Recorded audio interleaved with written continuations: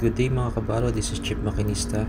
Let us talk about how to test safety devices of ship emergency generator. Let us begin with engine oil low pressure alarm. Switch operation mode to manual and then start emergency generator. On this type of emergency generator, this safety device only gives an alarm and will not stop the engine. After the engine run, close the valve going to the pressure switch and loosen the plug to release pressure.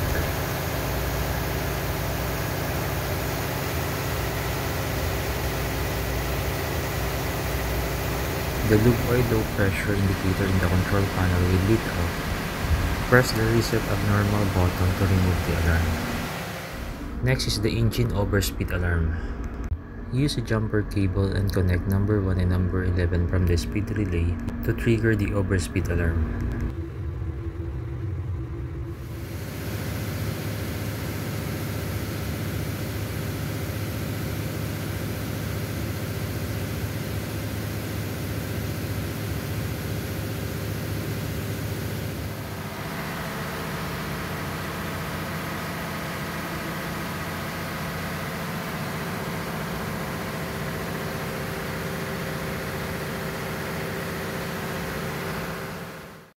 Next is the cylinder head high temperature alarm. From the electrical circuit diagram, use a jumper cable and connect number 17 and number 20.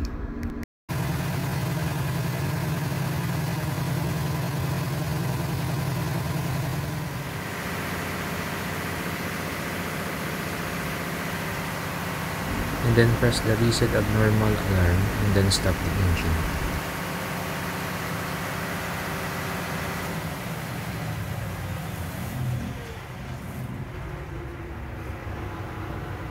Next is the fuel oil leakage alarm. Number 1, remove the cover of the fuel oil leakage tank. Number 2, lift up the float switch to trigger the alarm.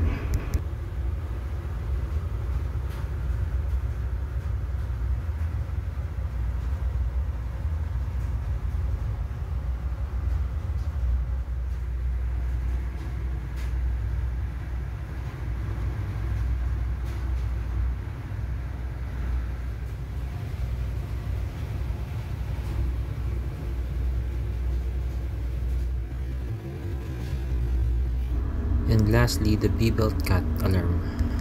For safety, test this alarm during engine stop.